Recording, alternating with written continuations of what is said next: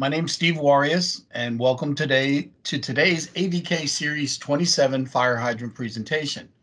I'm the AVK Territory Manager for Oklahoma, Arkansas, and the Texas Panhandle, and I'm based out of Tulsa, Oklahoma.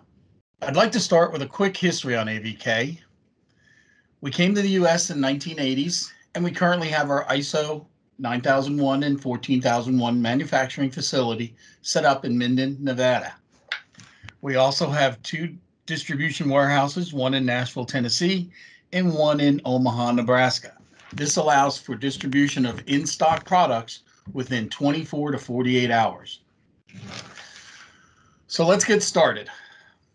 First, I'm going to talk about the outside of the hydrant, then I'll move on to the inside. AVK began manufacturing the Series 27 dry barrel fire hydrants back in early 1990. We have two types of dry barrel fire hydrants. The first is our nostalgic 2780, which is the red style in the picture. And then we have our 2700 modern style, which is the yellow. In this picture, they both have a 6-inch standard MJ shoe, have an 1.5-inch Pentagon operating nut, and the parts between the 2700 and the 2780 are interchangeable. All of our hydrants have a 10-year warranty. AVK fire hydrants are fully compliant with the AWWA standard C502 for dry barrel fire hydrants. AVK fire hydrants also exceed industry standards regarding flow characteristics and durability. Our hydrants are listed by Underwriters Laboratory, UL, and approved by Factory Mutual, FM. All AVK fire hydrants are certified to NSF 61 for health effects and NSF 372 for the low lead requirements. All of our hydrants have a 250 PSI operating pressure rating. They are also shell tested to 500 PSI, and an additional shell test of 1000 PSI is done in order to meet UL requirements. The seat is also tested at twice the rating pressure as required by AWWA C502. Should it ever be required, we have completed proof of design testings available. We also have impact testing and flow testing information available to you as well. In this picture, you can see an AVK hydrant test site being built. The fusion bonded epoxy coating is on all of the above ground sections, both inside and out. It is also on the exterior and interior of the inlet shoe. The epoxy provides a smooth lining on the interior for lower head loss. The coating ensures protection and longevity of the ductile iron castings. The coating complies with AWWA standard C550, which covers protective interior coatings, and it also meets NSF 61 and NSF 372 requirements. In addition, all hydrants' upper barrels have a polyurethane layer of paint. This is to provide the correct color as required by the customer and to provide another layer of corrosion protection. The weather shield sits on top of the hydrant. It protects the bronze operating nut from damage from non-standard wrenches. So if someone tries to operate a hydrant with a pipe wrench, it might damage the weather shield, but it won't damage the bronze operating nut. And in the unlikely event that the weather shield does get damaged, it's much easier and less expensive to replace that than the bronze operating nut. The AVK weather shield and nozzle caps can be manufactured in a variety of shapes and sizes to meet the needs of local specifications. In areas that require protection from tampering, we can also add locking mechanisms or a tamper-proof operating nut. This can be installed during the manufacturing process or later in the field. AVK fire hydrants are equipped with an external lubricating fitting, making it much easier to lubricate the hydrant. There's no disassembly required. The fitting is a grease zerk for grease or a threaded plug for oil-filled hydrants. The fitting is always located at the back of the hydrant for safety. Remember, always use food-grade grease or oil. Never use non-food grade products as they could contaminate the water supply. Next is the AVK bonnet style nozzle. This nozzle is easy to install and remove. It's a simply rotate it 40 degrees counterclockwise to lock it in place. There are 2 set screws to prevent it from rotating out and help prevent nozzle movement. The bayonet lug features makes the nozzle much easier to replace in the field. The design allows the lugs to only be inserted one way. However, it should be noted that sometimes the O-rings can be difficult to compress, so you may need a rubber mallet to tap on the nozzle to get it in place when you're installing it. At the ground level of the hydrant, AVK installs bury depth tags. This is so it is easy to determine the bury depth by looking at the base of the hydrant when it's installed. The tag here shows a bury depth of 5 feet. Our extension kits are also equipped with a bury depth tag depending on their length. So in this example, it shows a 5-foot original bury and a 6-inch extension kit, making the depth of bury 5 foot 6 inches. This is our brake flange or traffic coupling. It's designed to brake at less than 1.5 miles an hour with a vehicle of at least 3,000 pounds or more. When the hydrant gets hit, this thin layer of metal breaks away and allows the hydrant to fall over, thus breaking the internal stem coupling. The new repair kit will fit either the 2700 or the 2780. Remember, all the parts are interchangeable between the hydrants. So when you get a traffic repair kit, it will come with a new flange, new coupling, new bolt, and a new snap ring. We recommend that you do not use any of the old parts, even though they may look okay. There could be some damage to those items that's not visible to the naked eye. Once all the old and damaged parts are removed, you can start to reassemble. First, you would slide the new flange over the barrel, making sure the flange says this side up. Install your snap ring, and that'll hold the flange in place. Next, install the new brake coupling, and finally, the upper nozzle section of the hydrant and tighten the 4 bolts on the brake flange. The only difference between the 2700 and 2780 is the 2700 has 4 bolts for the upper nozzle section, and the 2780 has 6 bolts. The lower barrel is ductile iron, which allows it to be strong and lightweight. The lower barrel has a standard bituminous coating, but epoxy and polyurethane are options that are available. The lower barrel is also stenciled with a bury line, the depth of bury, and the opening direction. In this example, we have a 5-foot bury open left hydrant that is stenciled with the 5.0 and the OL on the lower barrel. The bury line is obscured by the boards holding up the hydrant. At the base of the hydrant, there is a 5-bolt shoe. This design makes it easier to remove the main valve. It also makes the hydrant more resilient against low-speed impacts. The last thing you want is that your hydrant breaks down at the shoe instead of the traffic coupling where it is designed to. The design requires 5 simple bolts and nuts that are 304 stainless steel with a Teflon coating to prevent galling as a standard.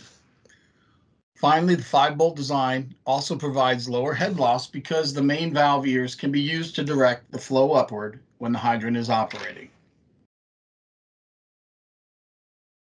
The hydrant shoe is also equipped with an anode lug.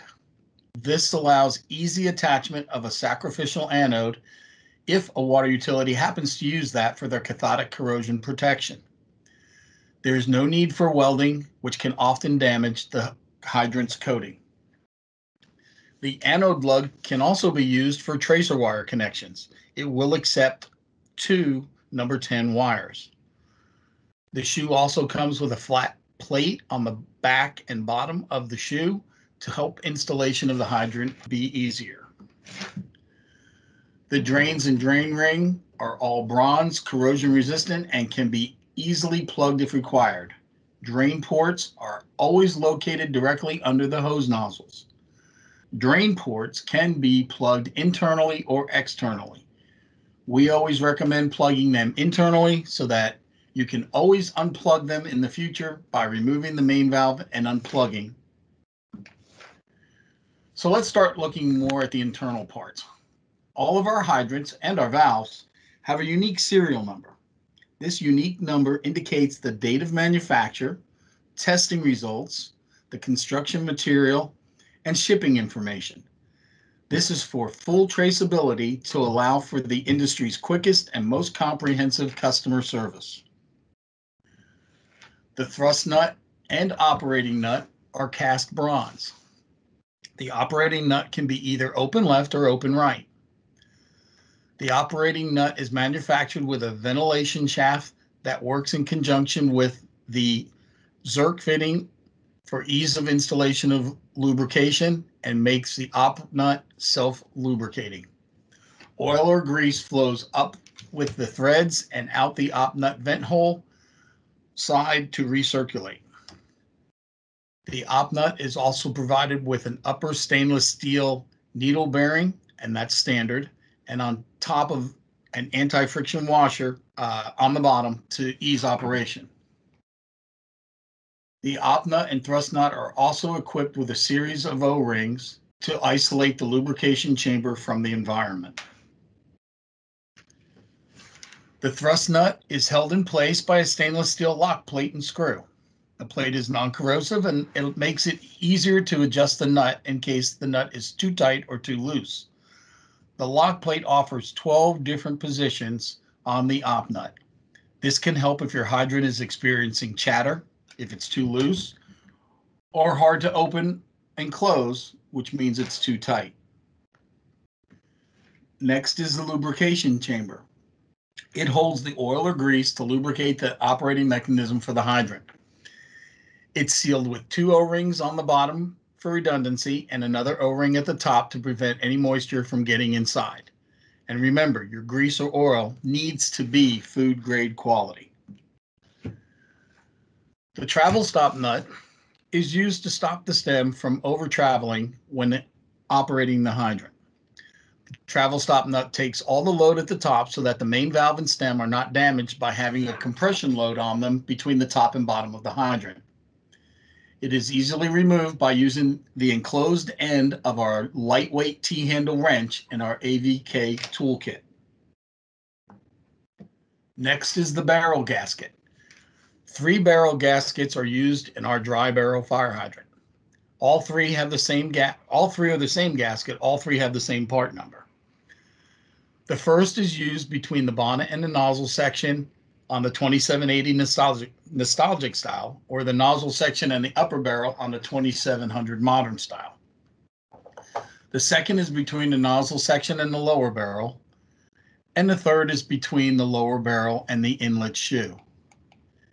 It's a simple part made out of NBR. It has a steel insert to hold its shape so that when you place it on the sealing surface, it'll stay in place. You don't need to worry about rolling a gasket when moving the hydrant parts. This feature also makes it much easier for one person to reassemble a hydrant. All AVK upper stems are 304 stainless steel as a standard. AVK has chosen to provide stainless steel operating stems to eliminate the potential for corrosion on this vital part of the hydrant operating system. The AVK stainless steel upper stems also have the benefit of having a machine smooth surface to seal the O-rings to prevent water intrusion in the lubrication reservoir. The AVK stainless steel upper stems provide optimum corrosion protection. The hydrant wrench pin is also located on the upper stem. This enables removal of the main valve with a lightweight AVK T-handle wrench, which makes the hydrant much easier to maintain. No matter what the bury, the pin is always in the same place for ease of removal, making the AVK T-handle wrench the only one needed. Reminder from earlier that T-handle wrench also removes the travel stop nut, from the bonnet using the other end of it. To further resist corrosion, AVK uses stainless steel brake couplings, extension couplings, and coupling pins on all of our dry barrel fire hydrants. The use of stainless steel assures a longer lifespan due to the more durable materials. The low profile design also helps improve the flow of the hydrant. The standard material for the lower stem is steel. However, for an additional cost, AVK also offers an optional stainless steel lower operating stem. The stainless steel lower stem will reduce corrosion effects from standing water within the lower barrel. Both upper and lower stems can be provided in 304 stainless steel. They can also be provided in 316 stainless steel for utilities or private industrial facilities that experience very aggressive waters for their major source of fire protection. Located at the bottom of the hydrant is one of the most important features of the AVK hydrant, the one-piece main valve. Our main valve design eliminates a large number of parts which are used by our competitors to build their hydrants. This reduces parts inventory and also makes it much easier to replace. The main valve is a ductile iron core encapsulated in EPDM. EPDM is resistant to chlorine and other disinfectants, so it will have a long life. The main valve is a very durable component with a very good memory. It has a shore hardness of rubber of 85, so that if there is a rock embedded in the hydrant, all you have to do is open it up, blow off some water for a bit for the rock to pop out, and then allow the main valve to regain its shape. It's very durable and long-lasting. The AVK main valve has a 25-year warranty. Another great feature of AVK fire hydrants is that they have the low parts count, as we noted with the main valve assembly. A low part count means it takes fewer parts to manufacture an AVK Series 27 fire hydrant than it does our competitors. Why is this important? A low parts count is a benefit to our customers because they can maintain a lower parts inventory and they need far less space for our parts and storage. In addition, all the AVK hydrants have interchangeable parts, and any new modifications are designed to retrofit previous versions of the Series 27. This assures AVK always has the parts our customers need, which expedites parts delivery and any confusion when parts are ordered. AVK also simplifies the inspection, maintenance, and repair of our products by providing a lightweight toolkit. The toolkit includes our operating wrench, which can be used to remove the operating nut, hydrant thrust nut, and caps. Our innovative T-head wrench, where one end is used to remove the travel stop nut located in the lubrication chamber. The other end is used to remove the stem and seat using the pin located on the upper stem. There is also our centering tool. The centering tool is used to reduce side-to-side movement when working on the components. The product range of the Series 27 fire hydrant is quite broad. Let's start with a list of nozzle configurations that are available. Keep in mind that not all configurations are available on both the 2780 and the 2700. It's also important to remember that some nozzle configurations, such as a single pumper configuration, may not be recognized by UL or FM. So on the 2780 Nostalgic, it can be configured with the 3 standard outlets, 2 hose outlets, or 2 pumper outlets, or just a single pumper outlet. The 2700 Modern can be configured with 3 outlets, or 2 pumper outlets, or a single pumper outlet. There is also an Alpine style for snowy environments, so you can have the hydrant above the snow level. The 2700 Modern can also be configured as a monitor hydrant for fire protection. And also remember that the parts between the 2700 and 2780 are interchangeable. The main valves, gaskets, op nuts, nozzles, and caps. We also provide a wide range of accessories. Our extension kits come from 6 inches to 60 inches in 6-inch increments and also can be done to custom lengths. The traffic repair kit is available in case your hydrant is knocked over. tamper guards to lock the hydrant and prevent unauthorized operation, and our hydrant check valve to prevent possible contamination or cross connection of the water distribution system. AVK provides a wide range of end connections to connect the hydrant to the water distribution system. For 4-inch, we have an MJ connection, flange, HDPE, and an ISO flange connection. 6-inch, we do MJ, flange, a push-on joint, the HDPE.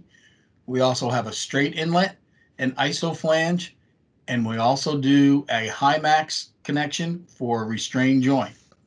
On the 8-inch inlet, we can only do the MJ connection. And one of our newest and most innovative connections for our hydrant is that Hymax connection. There's many situations that hydrants may require additional restraining power, and our Hymax coupling can help provide that. Let's take a look at the details of the Hymax. The end ring casing is ductile iron for connections 4-inch and larger, cast steel for 2 and 3-inch end connections. The nuts and bolts are 304 stainless steel with an anti-galling zinc coating called molecular anti-galling. The spherical spacer is 304 stainless steel. The gasket is an EPDM rubber as standard, but NBR is an option. The grip chain is 420 stainless steel for 4-inch and larger grip rings. 3-inch and smaller use 440 stainless steel. The bridge, which spans the opening of the Hymax grip when not fully tightened, is 304 stainless steel, and the coating is a fusion bonded epoxy. The Hymax grip end meets or exceeds all requirements of AWWA C219, the standard for bolted sleeve type couplings for plain end pipe.